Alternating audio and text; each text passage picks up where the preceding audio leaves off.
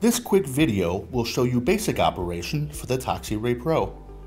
To power up the meter, press and hold the mode key until you hear the meter beep. After the warm-up, you'll be prompted to perform a fresh air calibration. Ensure you are in a clean, fresh air environment and press the Y+ key to start. Next, perform a bump test before each day's use to ensure all sensors respond to gas.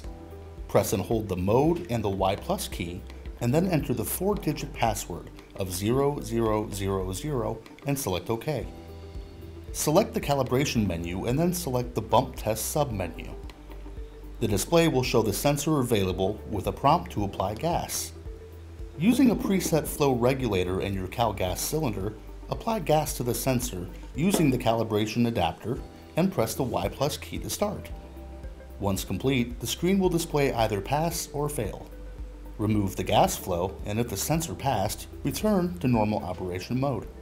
In operation mode, use the mode key to scroll through the screens to display various data like TWA, STEL, and peak values.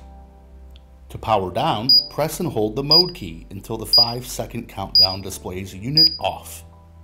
For information on calibration and sensor replacements, please view the next video titled ToxiRAE Pro Maintenance. For anything beyond routine use and maintenance, please contact our service team or visit our website.